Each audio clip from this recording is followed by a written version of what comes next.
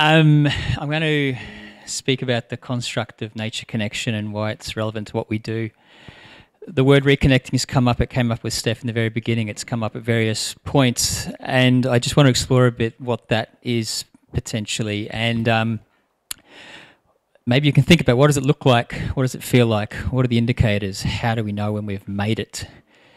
So just very briefly, I'm going to race through this just to paint some context. Mental health and nature, the crises of our time, probably the two biggest ones are the mental health crisis, the planetary health crisis, and they have one thing in common, and it's people's relationship with the rest of nature. You might call that one health, where one feeds the other. The human species isn't doing so well. We're bombarded by a load of issues at the moment, and it's really come out now post-COVID. Cognitive, emotional, social, physical, and that's on the back of that is our desensitization and degradation of our natural environment. Now the climate effects on that, a report from eco-psychologist Gareth Barnard, a whole big report on the climatic effects on mental health. Shifting baselines is a huge thing also with our connection with nature, as Kyle referred to at the beginning, and of course our socioeconomic fluid that we're swimming in. So it's a real convergence of crises. Some figures here, 27 trillion rand. I mean, these are almost meaningless figures in terms of cost of mental health to the global economy, expected to increase sixfold by 2030. 36 billion of loss of productivity in South Africa. That was already back in 2016 through absenteeism. Presenteeism was almost valued at the same amount. That means showing up to work but not functioning. We all know that feeling. And then just this year, the State of Mental Health report, South Africa had the lowest mental health quotient out of 34 countries surveyed. There's a big sample there. And youth was particularly bad across the globe, but also in South Africa, with only about 1 in 5 youth saying they're actually flourishing. 50% had some sort of depression going on. The researchers suggest that these might be the factors, with internet media having one of the biggest temporal correlations and sort of cell phone usage across all countries. So it's a big culprit along with those other factors. So 50 years of research is showing us that our urban areas are epicenters of chronic, non-communicable mental health and disease. And mental health and modern medicine is struggling to keep up. And it's gotten worse with COVID and climate. So research is confirming what most of us have probably known for a long time, and that nature is good for us. It has profound effects on our health and well-being. But inevitably, those outside of our sphere want the evidence. So what is the evidence? Well, it's been coming thick and fast. All sorts of reviews on health benefits of greenness, green and blue spaces for mental health, reviews on nature contact and human health, how might these pathways work, and so on. And so you have big reviews like this looking at the benefits, listing them all there, and all the reviews that have cited those benefits, just about everything. Then you have papers looking at the pathways, looking at your time in nature, the ingredients that goes in, the physical and psychological states that comes out of that, and then your health outcomes. I'm happy to send you any of these papers if you want. And then you have these clever researchers who put all this together and look at mechanisms and how exposure to nature, the contact, the dose, the modifiers of all this works out. Important to note that it also helps planetary health and well-being at the end there. A paper that got a lot of coverage worldwide was this one, that this surveyed 20,000 people, I think mainly in the UK, that 120 minutes in nature is associated with good health and well-being. That's per week. And that was a hard limit. If you didn't get that, you didn't get the benefits. If you did way more than that, the benefits weren't that much more. You can level some critiques at that, but it was an interesting paper nonetheless. And then COVID, a whole lot of studies done during COVID that people who had access to green space during COVID had less mental health impacts. And this paper published on the CDC website says that for future pandemics, we need to keep green space accessible for mental and physical health during COVID and other pandemics. So it's an essential service. We had a lot of talk about what an essential service was. This paper's just come out 2 months ago. I think you might find it quite interesting. A whole lot of economic value done on what visiting parks does in terms of gross national product and all the rest. But I want to really focus attention to the last two lines there, that park visits had 2 times more beneficial effect for unhealthy visitors than healthy visitors. And the economic value of park visitation far outweighed the economic value for private tourism development. Now that's just come out now, so that's probably been a shifting space. Watch this space. So the World Health Organization, bless them, in 2017 said green space can deliver positive health, social and environmental outcomes, and very few, if any, other public health interventions can achieve all of this, especially the impact on active lifestyles, mental health being and social interaction. So there are issues. We're lacking random control trials in this space. We're lacking dose response, how much nature for what outcomes, what type of nature for what outcomes, and we're lacking global south representation. A lot of this work is done in the global north. If you haven't heard of weird cultures, you should. This work's on the back of Joseph Heinrich and colleagues. What is weird? Western, educated, industrial, rich and democratic cultures. And it basically blows apart a lot of the research, especially in psychology, where most of it's been done on weird cultures. And they did a range of perceptual studies to show that as Westerners, we're actually the odd one out. And it shouldn't be surprising because our culture is so far removed from the social setting which we evolved that we should not be surprised to find out that we're oddities. So the big question in my mind is, should the culture that's potentially so disconnected from nature be the one that's measuring it and setting the baseline? So what's nature connectedness? What makes it distinct from contact with nature? If you've heard me present before, if you're here talk to me more than a few minutes, I'm saying this line quite often. It's not just contact with nature, it's the nature of the contact. So nature connectedness has a number of, well, firstly just find out what it is. It's a personal thing. It's not good to put a definition on it. It's a relationship. How do you define your relationship with your family? But I had to do it for my PhD, so it was something like this. A consistent state of awareness that unites symbiotic thoughts, feelings and direct experiences into traits that support everyday actions that nurture and respect our interrelatedness with the rest of life. There's a distinction here I won't go into between state of connection and traits of connection. A state is, it felt good, we can have lots of states, but is it actually becoming a trait of connection that we actually care and have concern for the environment? So it really combines a worldview, experience and place-based relationships, as Vanessa was alluding to. And also distinction between being in nature and being with nature. This can be quite a distinction there. So it's a burgeoning field of applied research. The papers are multiplying. There's a lot of health benefits associated with connection that's not just with contact alone. And it's got far greater relevance to post-COVID impacts and sustainability development goals and what have you.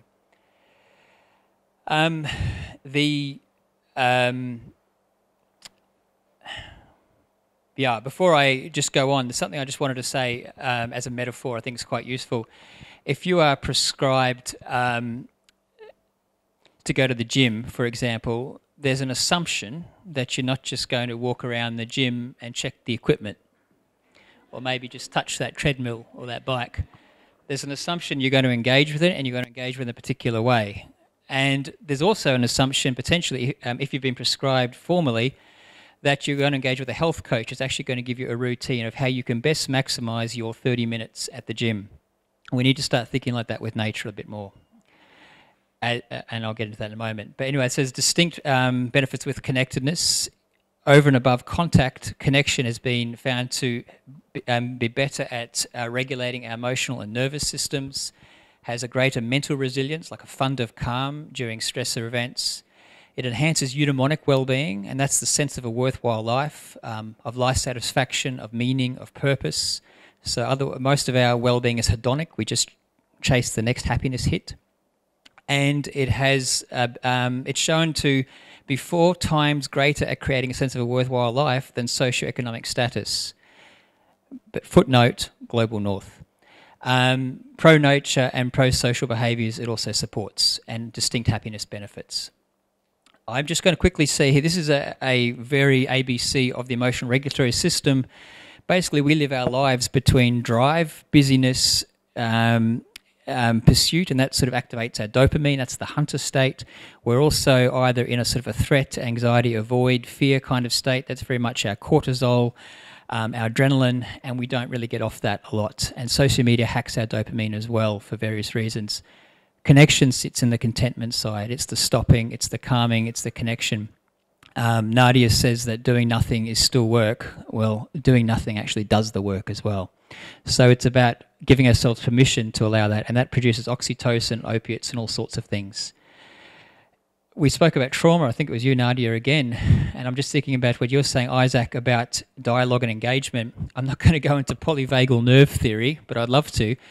But essentially, when we approach any situation, we approach it with a different level of arousal.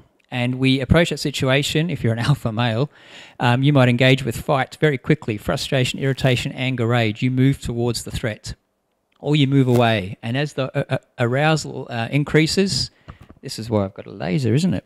As the arousal increases, we head up. Now, this was never really looked at traditionally in human physiology, but when it gets too much, the dorsal vagal kicks in and we hit freeze. And a lot of us are in freeze states. If you've heard any Gabor Mate, he's really good on this at all. Anyway, then we come out of that. Now, the point being is that social engagement was the last part of our system to evolve as humans, and it's the first one we go back to diffuse a situation. So to diffuse a situation, we should really be going back to this. And so that's social engagement, as you were talking about. So in our stakeholder process, it's actually good to watch when are people kicking into their sympathetic system and heading here, and when are we actually trying to stay in this state. And nature connection is very good at keeping us in this state in terms of curiosity, openness, compassion, mindfulness, and so forth. 5 minutes. Pathways to connectedness, there's been empirical research done on that, noticing with the senses, seeking beauty, allowing emotions, finding meaning, giving gratitude, embodying reciprocity and compassion, and sharing experiences with others. There are other pathways, but these ones have been validated and they're pretty reliable. And allowing some spaciousness, playfulness and creativity. It's not all just being navel-gazing and being serious.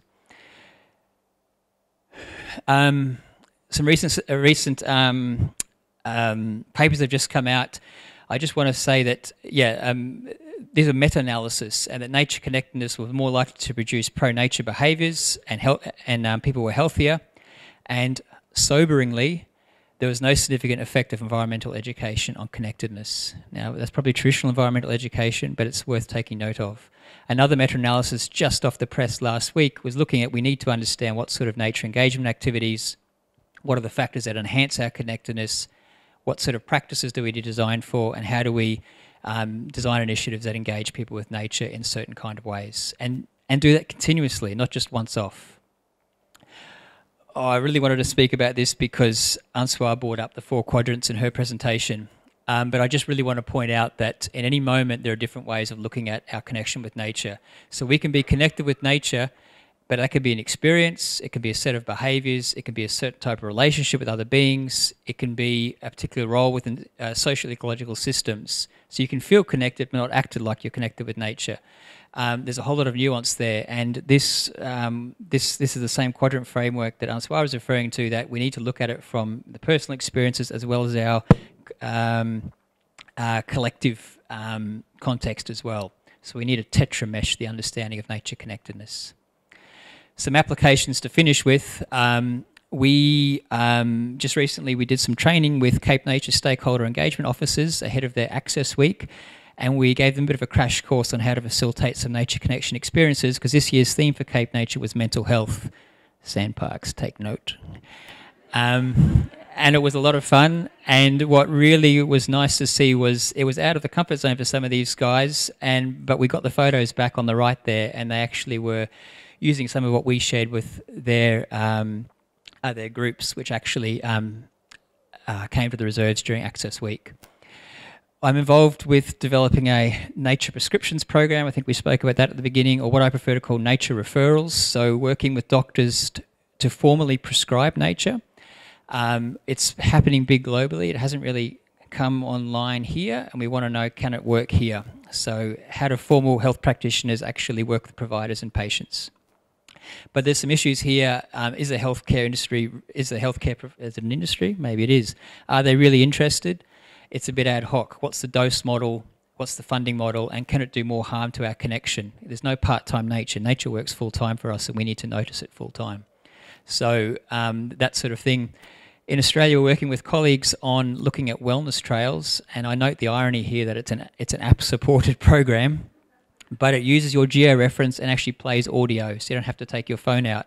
And it gives you these routines to listen. So we're developing trails, drives, zones around hospitals where people can be reminded to do certain activities that can help enhance their nature connection. And then there's nature connection for deeper processes, and this segues on to Elzet's talk. I've been involved with a program and evaluation for Spirit of the Wild, which has been going now for probably about 20 years, and it brings on a lot of staff from Cape Nature, from Sandparks, from Nelson Mandela Uni, Tracker Academy and others. And we'll be looking at the effectiveness of that program in enhancing connection and what other benefits come out of it. We did it for a whole year. We're still continuing now. And it's a very diverse group of participants that enter those that 5-6 day program. And we had a theory of change. I won't go into that now.